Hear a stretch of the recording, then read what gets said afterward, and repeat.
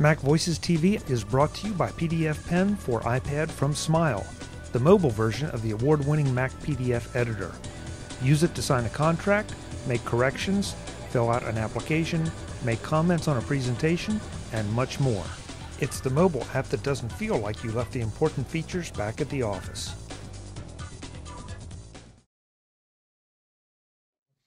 Welcome to Mac Notables. This is the home of the Mac experts you want to hear from. I'm Chuck Joyner. Joining me this time for something that we've done before, but it's still fun to do, is Mr. Adam Engst. Adam, it's great to have you. Thanks for being here. No problem, Chuck. It's always fun to do these as well, and you feel like you're killing two birds with one stone. You get to talk to a whole bunch of people, and you know they're there. It's not just people listening after the fact. Yeah, that's what I was going to say. We're not alone this time. This time we get to talk to the Southern California Macintosh Owners Users Group in Southern California, also known as SMOG. SMOG, it's great to see you. Thanks for having us. Thank you. Hello. Yeah. I have to ask, SMOG? Yeah, I was going to say, come on, I'm dying here. This has got to be the best user group acronym I've heard in a very long time, especially for Southern Cal. Yeah, whose idea was this? The group was formed 21 years ago. We celebrated our 21st anniversary last month in September. And when the group was being formed, Elaine, who is our patriarch, she's not here today. It's the first meeting she's missed in years. But I believe she coined the term because we're in Southern California, in a land of smog. They came up with the acronym Southern California Macintosh Owners, and then a users group, and then dubbed it SMOG. So that's what we're known as. And the voice you're hearing, folks, is Devin King. He is the, I believe, Devin Vice President and Program Director. Do I have that right? Yes. And he arranged this, so we really appreciate the opportunity to talk to you and share some Macintosh and iOS stuff. And it's always fun to communicate with other Mac enthusiasts everywhere. So that's great. And I'm with Adam. That SMOG is pretty good. That's going to be hard to beat. The best one actually, was my first Mac user group ever in Ithaca. It was Mugwump, which actually was an acronym. It stood for Macintosh User Group for Writers and Users of Macintosh Programs. And I was always really pretty happy with that one. Then there's of course the Syracuse group. I mean, you guys have SMOG, but they're smug. So. Yeah, there are plenty of good ones out there, I admit, but SMOG just seems to fit so well with Southern Cal for some reason. The Rochester group that I just talked to last week is also pretty good. I don't know what their acronym is offhand, but they're Apple Cider, where the cider is the acronym. So. Well, we talked to Devin and we said, what would you all like to hear us talk about? And so they decided they'd like to hear Adam and I talk about some of our favorite apps, Mac and iOS, which seems to be always a moving target, Adam. I don't know about you, but when they ask me to do this, it's like, okay, I've got a lot of old favorites. Things come, things go. Sometimes things fall off the map. How about you? Yeah, I won't say that things fall off the map too much. I think I more add programs. I'm bad that way because, to a certain extent, the only time something is going to fall off the map for me is when it ceases to do a task that I need, or if, frankly, my tasks change a lot. But that doesn't happen too often. So for me, for most of the time, it really comes down to, I start doing something new and need a new app for it, and wow, there's this great thing that is just wonderful, and I start using that a great deal. So, one of the apps that we'll be talking about later today is something I've probably been using only for a couple months now, and yet I just, I love it because not so much the app is actually that fabulous, but because what it gives me access to. And I mean, I think that's one of the big lessons about all of these things is it's not necessarily the app, but what the app enables you to do. I agree. And looking through mine, I was focusing more on things that are productivity based. That'll either make my life easier, solve a problem, or let me do something. I think we all go through that phase of, here's this cool new app, and you play with it for a few days, maybe a few weeks, and then you sort of move away from it. But the ones I put down on my list are the core. Well, and it's interesting for me because on my Mac, it's actually fairly easy for me to determine my favorite apps because I can just tell what's up in front of me at all times. What am I relying on day in and day out?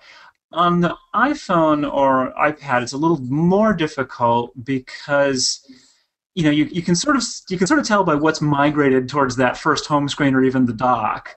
But there's apps that are on my dock, for instance, which I use a lot, but I think are really pretty horrible. Apple's Podcasts app, for instance, I sort of haven't gotten around. I keep trying to trick it into using data when it shouldn't. So I keep using it, even though I think it's a pretty miserable app. And so that's a good example of something I do use a lot, but it's not a very good app.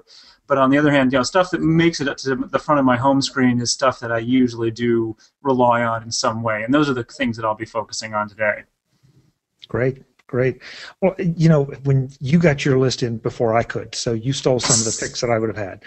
So we will agree on some of those. But something you didn't do unless you were going to talk about it and didn't really put it down, I found that there were certain either apps that are cross-platform, meaning Mac and iOS, or that work in conjunction with something on the other platform that made my list, just because I find myself doing more with my Mac, but with my iOS devices too, in a unified environment. Interesting. I don't actually. I use my iPhone all the time. It puts me to sleep at night, wakes me up in the morning, and is in my pocket all day. So I use my iPhone for a lot of different things. I use iPads very occasionally. That I don't find them particularly useful. They don't do anything better than the Mac can do, and for the kinds of work that I need. And I'm sitting here with two 24-inch monitors in front of me. Having an iPad is not really a big win for most of the kinds of tasks that occur in my everyday life. And so, I think probably, and correct me if I'm wrong, but the majority of the apps that you're using cross-platform are Mac and iPad rather than Mac and iPhone. But I'll be curious if that's true or not. Yeah, not really. Not necessarily. Okay. No. Because I mean, for instance, a good example, the podcast app. Which again, miserable app. I'm not recommending it. But before it came out, that was something that I relied much more on my Mac to do. That iTunes handled podcast subscriptions and iTunes U subscriptions and all that kind of stuff, and just sync them over to the iPhone. So I sort of felt like there was more connection there. Now that I have the iTunes U and podcast apps, it's all handled directly on the iPhone, and I couldn't care less if it's on the Mac. I never listen to a podcast on the Mac. I never listen to an iTunes U lecture on the Mac. So I couldn't care at all about having those files there or integrated with iTunes in any way. There's just no connection. Interesting. Well, we'll get to this because the one thing I do want to let the folks at SMOG know, and also the listeners, I will have links to everything we do recommend in the show notes. So, folks, feel free to take notes if you want, or just wait till this comes out, and you'll have hot links straight to the applications just to make sure we get them right. Adam, how about if I let you start? Pick your poison, Mac or iOS, whatever works for you. Mac. Let's go with Mac. I mean, it's still the Southern California Mac user group. So. I didn't really order these when I submitted them. So let me think here about my picks. I guess I would say that the app that I actually is gonna hit number one for me in this regard, because it or something like it has been on my Mac since 1988 when I first got a Mac. And that's Keyboard Maestro, written by Peter Lewis of Stairway Software.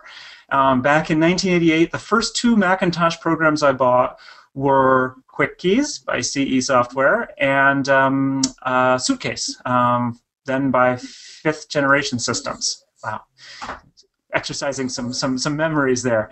But Quick Keys, the reason why I wanted it back then was it let me automate stuff. It let me say, this task, I have to click here, copy this information, switch this other application, paste, and do it all over again.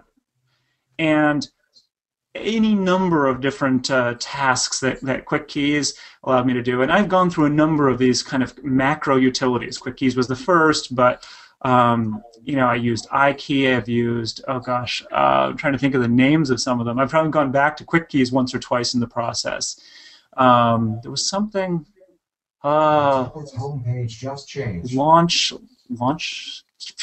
Boy, I can't even think about it. I'm thinking West Code Systems was the company, but all sorts of these keyboard utilities that really give you some ability to make the Mac act repeatedly in a way that you don't want to.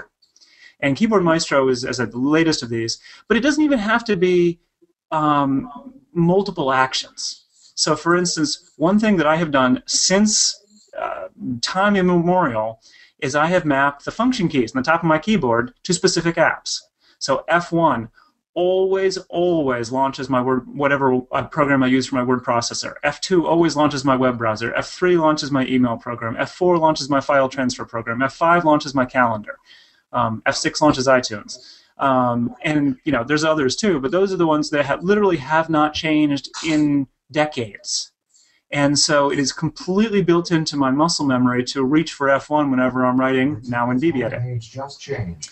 So so that's one of the things that I find just makes a whole lot of difference for me, is being able to have something that allows me full control over my keyboard, full control over multiple sets of repeated actions, and you know, even something as simple as typing cheers ... Adam at the end of every one of my email messages. Keyboard Maestro does that for me. So, you know, I hit Control period at the end of every email message, you know, so reflexively after doing it, you know, hundreds of thousands of times undoubtedly over the years. And so that's number one for me. That's a good choice, and I know there's another choice that sort of fits that bill for me, so I'm not going to spoil it. But I'm surprised you are that much of a keyboard guy, Adam. That because there's this little thing Apple has totally. called the dock. I mean, the dock? I predate the dock. I've never liked the dock. I think the dock is pointless. I mean, you have to go over. Well, for me, first of all, I have to put the dock over on the right-hand side of the monitor, because putting it at the bottom is just wrong. I mean, I don't know why Apple does that, because it wastes precious vertical space on monitors which have more horizontal space than they have vertical space. Plus, usually need to scroll. You don't scroll horizontally; you scroll vertically. And so, if you put your dock at the bottom, that gives you less vertical space, causes more scrolling. So it's a bad design decision. It always has been. But the dock, it's new to Mac OS X. There were apps that did this sort of thing in previous versions of the Mac OS, but I never used them then either, because the fact of the matter is that I can hit F1 without looking. I can't hit anything on the dock without looking. That the keyboard is something you do not have to be sitting there, heads down, looking at something, or kind of reviewing over to the side. Oh, not to mention the fact, how many items on your dock are small blue circles? I mean, really, count them right now. I've got 5, maybe 6 apps on my dock that are small blue circles, or circular and about the same shade of blue. I mean, it's not a good interface for anyone who is really trying to get a lot of stuff done. Plus, I run a lot of apps, so they get smaller and smaller and smaller, and unless I pin them to a specific spot, they move around. Having to hunt for them, not a good idea. So whereas I can switch to BBEdit with F1 anytime, wherever I am, without thinking. Same with other types of apps. So that makes a big difference to me. One of the things that I think, and this is maybe a bigger lesson. I mean, when Launchpad came to Lion, and Apple's like, oh, we've learned from iOS. It's so easy to use.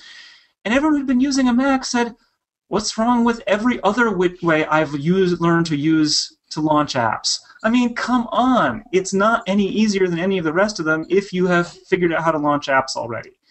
And so I think this is one of the lessons is if you've figured out something that works for you, stick with it. Don't feel the need to believe that Apple somehow knows better than you do how you should use your Mac. I'm not going to argue with that. I think I'll use that as a springboard for one of my Mac picks, and that's LaunchBar. I tend to agree with you. You got one of the good ones. Sorry, I agree with him. That's the other one I use the most. Yeah, LaunchBar is just sort of like Adam was talking about, just muscle reflex. If I want to open an app, let's see, what do? I don't even know. My hands know. I guess it's Command Space. Spinal cord. Yeah, and it drops a little search menu down, which you don't even have to think about, and start to type in the first couple letters of the app, and it launches, and that's it. I mean, it's a very non-invasive interface. Now, I happen to like the dock for other reasons, and that's a whole other discussion. But as far as launching, I'm with you. The only thing that Launchpad does is it does give you a place to go and look for your apps if you can't remember what something was. And I know you can argue that you can go in the applications folder to do that too, but I don't mind Launchpad. I just don't use it. See, but here's what I mean, and you know, I understand that people's brains work differently, but for me, what is Launchpad, or even going to look in the applications menu, going to tell me that I wouldn't know by LaunchBar? If I don't know the name of an app, I'm not going to be able to find it. I mean, don't you find sometimes that maybe I don't remember the name of the app, and I know it's there, and if I see it, I will know it? No, definitely not. I'm a word guy. For me, everything is words. Images mean nothing to me. So I mean, that's partly why I don't like the dock. Images are all these kind of, you know, little blue circles off to the right. They really don't have much meaning. And you know, back in the day when particularly Microsoft started to do a lot of toolbars, I was like, oh, what are you thinking? They all look like little blobs. You know, they don't have any particular meaning, and you can't necessarily even figure out why this one icon means save and this one means print. You know, that doesn't look like a printer that I've ever seen. And you know, and save as a floppy disk. I mean, how many years has it been since we've seen a floppy disk in action? So, you know, some of these things, they're just, you know, companies get caught up in the, oh, we have to be more visual, more graphical, more iconographic. But you know, language is pretty powerful, and I'm a really big fan of language. So LaunchBar, I mean, as that, I'm almost kicking myself that I didn't put it on my list. I don't want to imply that it's not one of my absolutely most used applications, because it is. The reason why I didn't think of it is because, again, it's so ingrained in muscle memory. You know, you hit Control Space, you type, boom, it's there. You know, I'm fast enough with it. I actually don't even usually see things appear in LaunchBar by the time I've hit return and I've switched to the other app or launched the other app. And I use that not just for apps, but also a lot of like databases when I'm launching the same document over and over again. And so it doesn't have to be just an application. LaunchBar has a bazillion other features too, which I always feel a little badly that I don't use just because I love it so much. But realistically, you know, it's easier for me to do, you know, use the calculator somewhere else than to pop up LaunchBar and start adding in it. And Adam makes the point I wanted to make sure we touched on. You know, we're talking about LaunchBar as a launcher, but he's right. It has so many other features. You can launch web pages from it. If you have the bookmark, you can launch documents. One thing that I think is greatly overlooked in LaunchBar, and there are plenty of other great apps that do this, but it has a clipboard history in. Yeah. So that if I do LaunchBar and do a Command K, I can see, well, I think I have mine set for the last 20 or 30 items that were on my clipboard, which if you haven't used a clipboard utility, you can't believe how useful that is. So in fact, the reason why I don't use that is because Keyboard Maestro has the same feature. And so, but yes, it's really common to say, oh, I just want the thing that was on the clipboard second to last. You know, I don't want the last one. I want the one that was just before that. Because, you know, you're copying two pieces of information, someone's phone number and their address. Now I have to go back and recopy it, blah, blah, blah, blah, blah. I actually have a macro in Keyboard Maestro. So, you know, Command V pastes, but some other macro involving V, again, my hands know it, but I'm not sure what it is, pastes the second thing I copied, so that I can actually get to those even quickly. And then, you know, another macro yet pops up the whole list, so I can just select from the list if I need to go back 3 or 4 items. But the other thing I wanted to say about LaunchBar, which I absolutely adore and use all the time, is it can search for you. So I will often hit Control Space to open LaunchBar, type a W for Wikipedia, and then type a word, and it will do the lookup in Wikipedia for me. You can do that, and you can set up your own search. They call them search templates. You can set up your own. So, you know, so I search Amazon, Google, Wikipedia, and the TidBITS website in those fashions all the time. And it's just so easy to do. And you don't even have to, you know, switch to your web browser, you know, hit Command L or, you know, click in the address field, anything like that. You don't have to look for a search field. It's all keyboard driven. And so, again, if you're a keyboard person, that's really helpful. Again, being a word person, I'm really a keyboard guy. I actually have always used strange pointing devices. I don't like, I'm not a big fan of the mouse in general. And so, I used trackballs, and I actually use this thing called a Contour Designs Roller Mouse now, which is a funny track bar. I could show you potentially, but basically it's this bar that rolls forward and back to get up vertical motion, and then slides left and right to get horizontal motion. And you combine those two, and you get all three dimensions. So it's a really or all two dimensions, but it's a really nice little device, and it keeps your hands much closer to the keyboard because you're not bouncing off. It sits right below your keyboard. So any event, but yes, Launch Bar, wonderful. Yes, good one. And folks, if you haven't used Launch Bar, you've got just the barest taste of it with Spotlight on the Mac, because if you type Command space, you get the Spotlight bar. Well, that will do about what, Adam? 1% of what Launch Bar will do. But well, here's the real key. It's just that easy. Spotlight is stupid. Launch Bar is smart. So Spotlight, you can hit Command space and type contacts. Or CON, and Spotlight will figure out that you want the Contacts app and let you launch it. But with Launch Bar, it will learn from what you type, and so you can say, for instance, if I'm going to type net, do I want the network preference pane or the network utility? Well, once you've selected it once or twice in Launch Bar, it knows that when you type net, you want one or the other, and not the other one. Whereas Spotlight will never learn. It is fixed in what it can do, and so you can actually get Launch Bar to do some pretty interesting things where it will have, because once you've launched things, it knows you want that thing, and so you can actually get it down to one character often. When I type N, it's going to probably start giving me the network preference pane because I open that an awful lot. And so that's a really, really fast way to do things. But I'm fast enough on the keyboard that I'll often type 2 or 3 characters and hit return without even thinking. And it's one of those, it's like handwriting recognition or voice recognition, where it trains you and you train it. So you've I don't even know why I type well, for a long time I was using Acrobat 7, 8, and 9. And I actually had Launch Bar trained to do, I could type A7, A8, and A9. To launch the appropriate version of Adobe Acrobat, and so that was subsequently I've been able to ditch 7 and 8, and so now I only have Acrobat 9, and I've actually done something different using Keyboard Maestro, where I type Command Control Option O while I selected a file in the Finder, and that opens it in Acrobat as opposed to in Preview, which is my default PDF previewer. So, because that's one of those things where the Mac is a little annoying these days. You can only have one app that opens a particular document type by default. So that allows me to say, hey, I'm in production mode right now. Every PDF I'm going to work on needs to open in Acrobat, as opposed to in Preview. As you can tell, Adam and I feel kind of passionately about Launch Bar. And actually, Launch Bar, I will say, it's a commercial program, great program. I highly recommend it. But if you wanted to get a taste of it, there's a bunch of others, Quicksilver, Alfred, probably 2 or 3 others yet, that are similar and give you the same kinds of capabilities but are free. So if you just want to get a feel for what Launch Bar would be like for free, you can try one of the others. Every time I test them, I come back to Launch Bar. They work, they're good. I don't want to say anything bad about them, but there's just always something that's a little bit fussier about them that Launch Bar doesn't have. It's fast and unobtrusive and gets out of my way. So.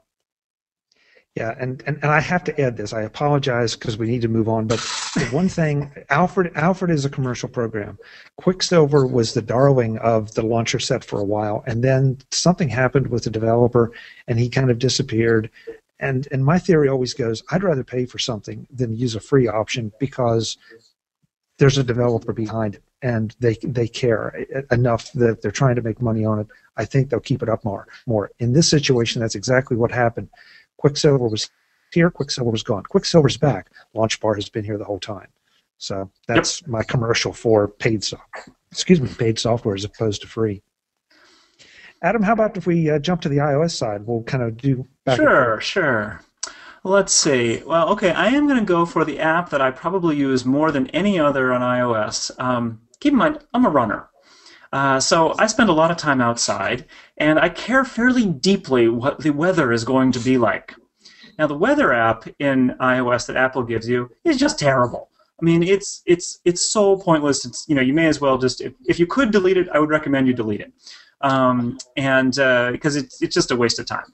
But for the weather app, and I've looked at a bunch of these over the years, the one that I've come to really, really like is WeatherBug. And what I like about it is that it has different layers of predictions, so you can pretty easily say, you know, I want to see, you know, just a real rough overview, what's the weather going to be like tomorrow or the next day or whatever. But then you can also go in and see what the hourly predictions are likely to be, which is helpful, again, if I'm saying, well, should I run in the morning or should I run in the afternoon? And then even better, and this is where I spend most of my time, is you can get the radar really easily. And so you can see where the rain is. And you don't have to guess at whether or not it's going to rain at 11 o'clock. You can look and you can say, yeah, there's a blob of rain. It's coming this way, because you can animate the radar. So you can see exactly whether it's going to hit you or not. And particularly after you've watched the radar for a while, you get a real sense for whether or not something is going to hit you, if it's going to slide around, if it's, you know, how fast it's moving, all that kind of stuff. And so I find that just tremendously useful. And I mean, part of this is I grew up on a farm. And we made hay, and when you make hay, you need a couple of days for it to dry. And this was in the early 80s, and the best we had was, you know, watching the weather program in the morning on TV, and then we had one of those weather cubes that you could get at Radio Shack. It would be just the NOAA weather forecast, and we listened to that thing all the every time we went in the house, we'd hit the weather cube, because it had this big switch. It was you couldn't tune it to anything. It was just the weather. So you'd hit this big switch, and it would come on, and it would be this loop of like 5 minutes of weather, and we listened to that thing religiously, because you had to know on the farm, you know, what should you do next? You know, how much time did you have before that front that's coming through is going to hit and dump some rain? So I realize I'm a bit more weather involved than many people, and you all live in Southern California, where I hear the weather is always nice, but I don't live there. I live in upstate New York, where the weather is often truly disgusting, and so you really need to check in on it to see what you're going to get hit with. When Adam put WeatherBug down, I wanted to second it. It's my second. Well, it's tied for my most used weather app, and so everything Adam just said, I'm like him. I agree with you with 100%, and I too am addicted to radar images. But there's one that I also have found that I like almost as much for a different reason, called SkyMotion. What SkyMotion will do is it will identify your location using the GPS, and it will tell you in the next for only the next 120 minutes when you can expect rain, or or snow, or whatever precipitation. And it's not just saying, okay, I'm in Ithaca, or in my case I'm in Harrisburg. It says, you know, you are at Coventry Drive and Arbor Court, and so this is when the rain or whatever will get there, and it's been amazingly accurate. I was at an outdoor concert, I guess 2 weeks ago, and had SkyMotion, and it's like, okay, the rain will get here in 49 minutes. All right, hurry up, band, finish your set. And within like literally a couple minutes to exactly where I was standing, that's when the rain started. So it sounds like what they're doing is exactly the same thing as, you know, as what I sort of do manually with the radar. You know, as intuitively as you can just predict, and I mean, that's the beauty of WeatherBug, of course. You know, again, it gives you a prediction based on your more general location, but there's a pin right where you are, and so you can just, you know, I mean, and I've even gone, you know, there was one day, like only a month or so ago, when I finished what I was doing work-wise towards the end of the day, and I kind of, you know, walk away from my desk and look out the window, and to the north and west is this wall of storm clouds. I mean, you know, light over here, dark over here, and I went, holy crow, and, you know, pulled up the weather radar, and I could see there's this, you know, this huge, you know, fairly significant storm passing, you know, like a mile north of me. I mean, it didn't rain here at all, but it was right there, and so yeah, these things. I mean, you know, I don't. Does SkyMotion have push notifications? You know, can you say, you know, tell me when I'm going to get wet, and, you know, 20 minutes before I get wet or something? I'm not a big fan of push notifications because after a while they start to get annoying, and I find I don't pay attention to them. And I don't mean from SkyMotion; I mean from just about anything. Yeah. So I'm very sparse in my push. I think it probably does. I'm not sure, but it just I found it really nice to not have to do that interpretation and pretend that I'm Willard Scott. Just look at it. It says you have 10 minutes to get inside. So you just wanted to be a weatherman when you grew up, right? Yeah. Stand in front of the big screen. Yeah, play one on TV. Yeah. Yeah. Okay, so I think that takes us back to the Mac. Okay, back to the Mac. I'm going to switch gears entirely and move away from utilities to a big app, which is Google Chrome. I know Safari comes with with Mac OS X, and everyone likes Safari, and there's nothing really horribly wrong with Safari. But and frankly, it's gotten a lot better in Safari 6 for one thing. But with Google Chrome, I've just found over the years that it's smaller and faster and just less trouble with the way I use web browsers than Safari.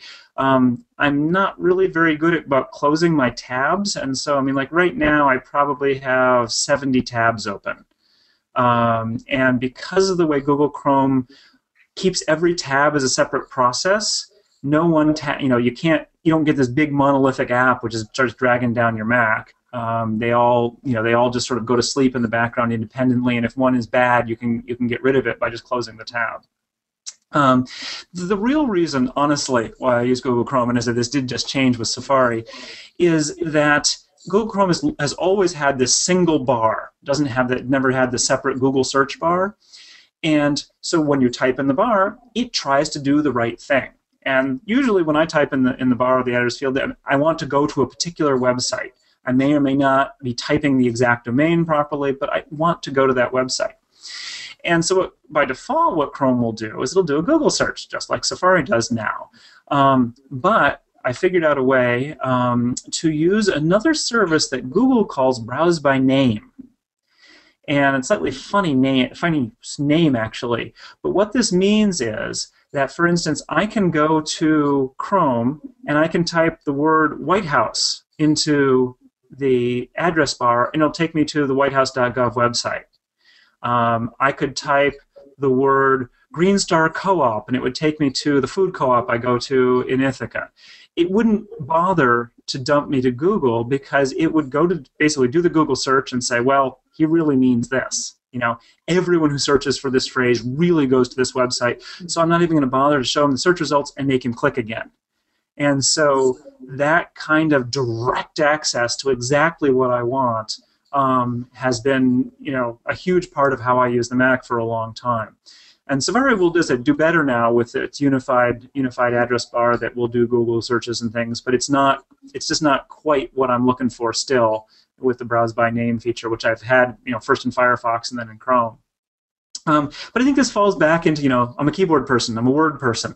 I think in terms of words, and so I don't use bookmarks. I have 10 or 15 in my bookmarks bar right across the top for the sites that I go to absolutely all the time, and that's about it. And after that, really, I just I rely on Google to feed me the websites that I want, and very, very seldom do I not get exactly what I want when I type into Chrome's address bar.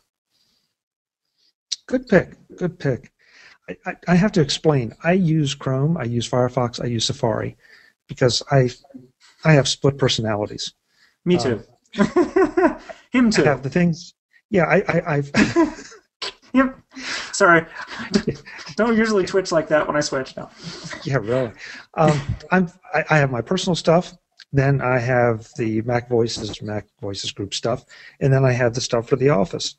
And I find it really annoying to be signing in and out constantly of services that are used for different things. So I use primarily Chrome for work. I use Firefox for the online publishing stuff, and then I use Safari for the personal.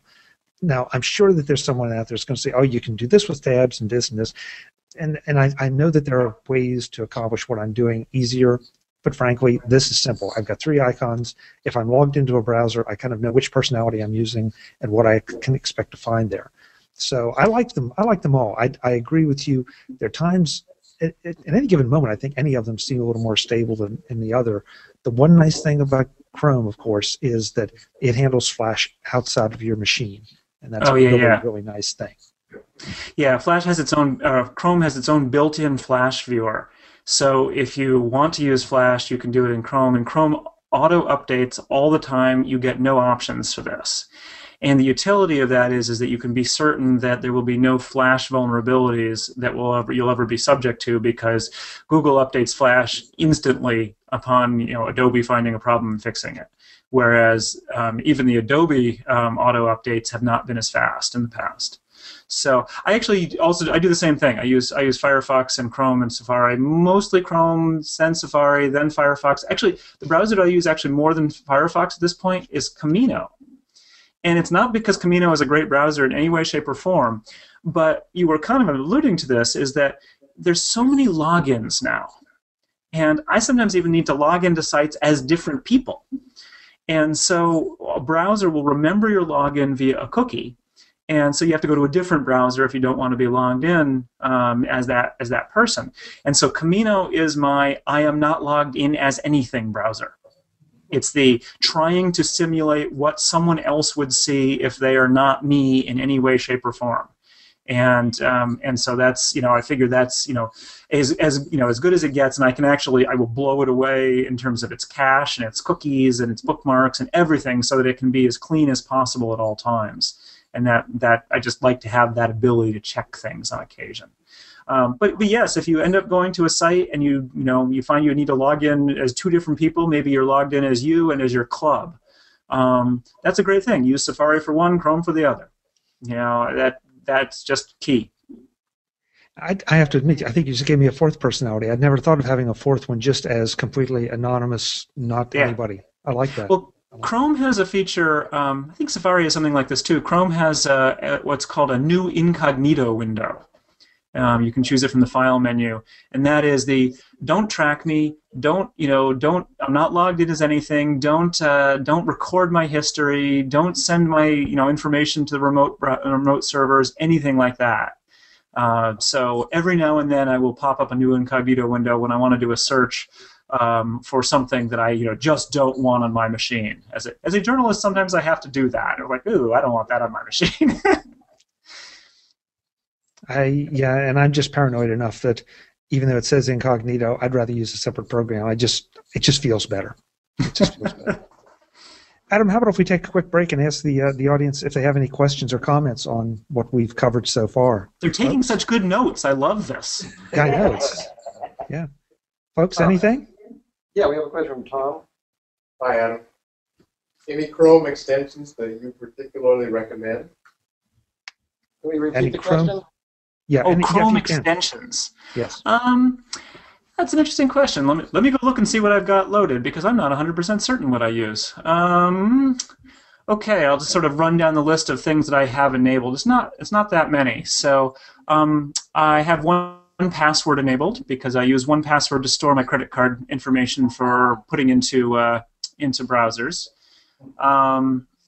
I have LastPass enabled, because I actually much prefer LastPass to 1Password for automatically logging me into all of these websites that I have to log into all the time. 1Password will store your username and password, but you have to take an action to get it to autofill. Whereas LastPass, I can go to this website and boom, it will autofill and auto log in, and I'm there working. And so I use this so often that it is actually worth the extra 5 or 10 seconds every time I need it to have LastPass do it instead of 1Password. In theory, I have something called Page One Banish Multi-Page Articles, which is one of those things that like Safari will try to do as well, where if they make you go to the next page to keep it in the article. I hate that. Just hate it. But I don't think this works, because at least on the sites where I've hit this recently, the New York Times, Ars Technica, I'm not sure it's working properly, so I don't recommend that.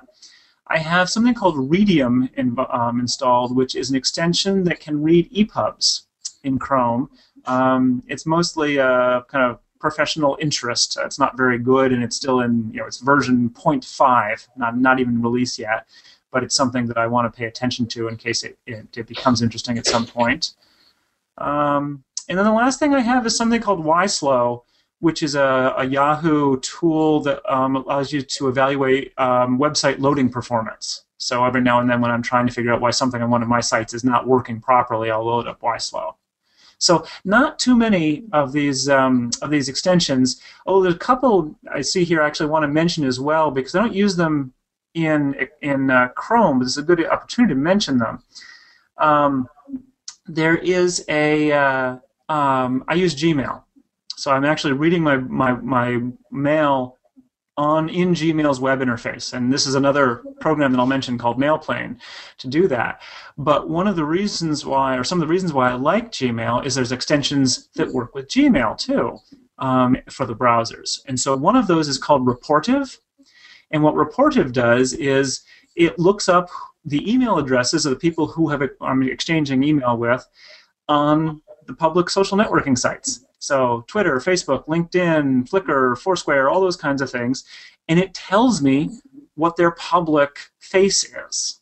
In essence, I can see a picture of them usually. I can see what their latest tweets are, all that kind of stuff, what position they hold, where they're located. So, I'm sitting here looking at Chuck right now. There's, Chuck, he's in the Harrisburg, Pennsylvania area. He's the founder, producer, host at the Mac Voices group. There's his last few tweets. There's his Facebook post, things like that. And so when I'm exchanging email with someone, I can much more easily get a sense of who they are and what they know from Reportive. And what I really want is I want some developer to write me one of these little plugins for Reportive so that I can get it to go directly into my account management stuff and say, this person has bought this Take Control book and they're a TidBITS subscriber to this edition and things like that, because Reportive is extensible. So that's something which I like a great deal. And I have the extension. I don't have it installed right now because I don't read my Gmail in Chrome usually, but I have the extension. And then the other one is, there's another one similar Gmail thing called Boomerang. And what Boomerang does is allows you to schedule email, so you can say, send this email in a week or in 2 days, and it also will remind you if you don't get a reply. Or even if you do get a reply, you can say, tell me that I haven't gotten a reply back from this person a week later. And I find that tremendously useful because, someone sends you mail, you reply, and you think, I need to hear back from them.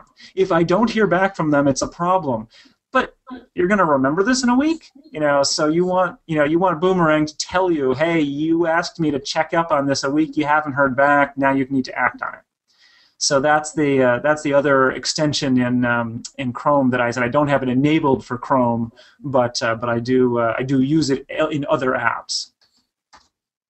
Big seconds here for Boomerang and Reportive, but Boomerang especially, because it is so nice to be able to queue things up and send them later and not have to worry about it. I'm sure we've all done it, that you set a reminder on your calendar or something that says, oh, send this out now. And with Boomerang, you don't have to. So, yeah, great choice. Great choice. Any other questions or comments before we move on, folks? Any questions? No questions. Must be doing a good job, Adam. I'm going to take the lead on this one because you mentioned it and you also mentioned an option. I prefer 1Password, and I don't care, folks, if you use 1Password or LastPass. If you don't do anything out of this meeting, please go buy a password manager because it will allow you to use the more complex passwords. But Adam, the thing that I like about 1Password is the sync through Dropbox, so that I have it on all my iOS devices. I have it on all my Macs. In other words, it's sort of self-managing, and it's just ubiquitous. It's everywhere for me. I don't know if LastPass will do that. Honestly, I'm not 100% certain. LastPass is a browser extension only. And if it does, they do have something in iOS, and I'm not entirely sure what that is. The simple fact is that, again, kind of what I was saying before, I don't use iOS devices for the same things, so I don't hardly ever need to log into sites that are backed by LastPass. And if I did, I could log into the LastPass site, get my passwords out of there and then go bring them in. The 1 or 2 times I've had to do this over the last X years, that's how I've done it. 1Password, the one problem I've been having, and this is true for LastPass as well, is that many companies are coming up with iOS apps to match their websites. And so you can log into the website perfectly easily with 1Password or LastPass, but it's not going to do you one whit of good in logging into an iOS app on your device. So you're going to have some way to get those passwords, back out in a way that you can see them and type them if you're going to log into an iOS app that way. So I actually do want to recommend something to you guys. At TidBITS, we did a presentation 2 months ago or so called Protecting Your Digital Life. That's part of our TidBITS Presents series. And it's an hour-long presentation that was kind of spurred by Matt Honan, the Gizmodo and Wired writer, being hacked, and all the things that, bad things that happened to him because of security lapses at Amazon and Apple and Gmail and things like that. So, but I recommend you listen to that, because we talk a bit about passwords and some really important things, such as do not reuse passwords across sites. Give every site a different password. Use a password manager like 1Password or LastPass so you don't have to try to remember them at all times. One that I've been talking more and more about is, if you're going to have to use a password on an iOS device, think about how you're going to build in things like capital letters and punctuation and numbers so you don't have to switch the keyboards more than once. That the more times you have to switch the keyboard, the harder it is going to be typed correctly and the more likely you are to make mistakes. So that's kind of a big deal. I know a lot of people like the truly random passwords for their websites. Just have LastPass or 1Password generate the password and then remember it. I'm not a big fan of that. I sort of feel like that puts me at a disadvantage at certain times, and so I prefer the technique of where you come up with a password that can be customized per site. So you have, I'll give you the example I gave to the Rochester group that I was talking to last week. Your password is monkey brains, and you then use monkey brains in the first 3 characters of the website's name. So for Amazon, it'd be monkey brains AMA, and then some digits or punctuation to make it a good, strong password. And so the only thing you change from site to site would be those 3 letters. So that you can remember it. You can say, oh, I'm at Google now. Oh, I'm at Apple now. Oh, I'm wherever, and still be able to come up with your password. But it's still a good, strong password. Can't be guessed. And if it's broken on one site, say the Dropbox break-in or the Sony break-in, those kinds of things, your other sites aren't at risk because that password has been revealed.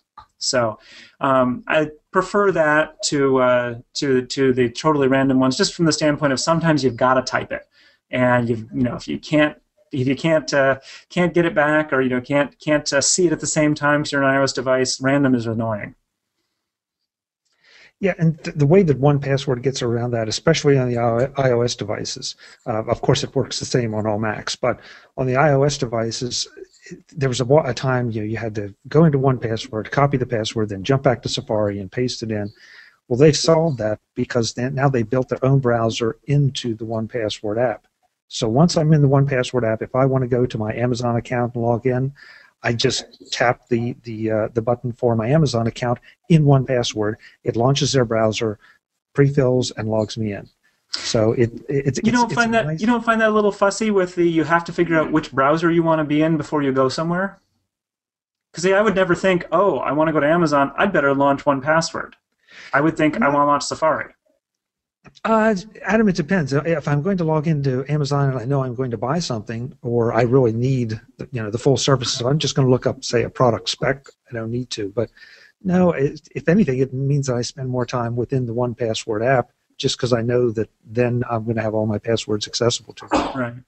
Okay. So it's whatever works. But this is the first example of one of those apps that crosses iOS and Mac and kind of does so seamlessly. Right. And LastPass, I believe, does something similar. I haven't looked into their iOS app because I don't really run into that. They solve it mostly by being web-based. For me, I'm finding more of my stuff being web-based or Dropbox-based, as 1Password is actually. Something we may get to is the sort of iCloud syncing, and I'm not using much of anything that's doing anything via iCloud syncing at this point. Because of the length of this meeting, we're breaking it down into 2 parts. Part 2 will be available soon. Thanks for listening.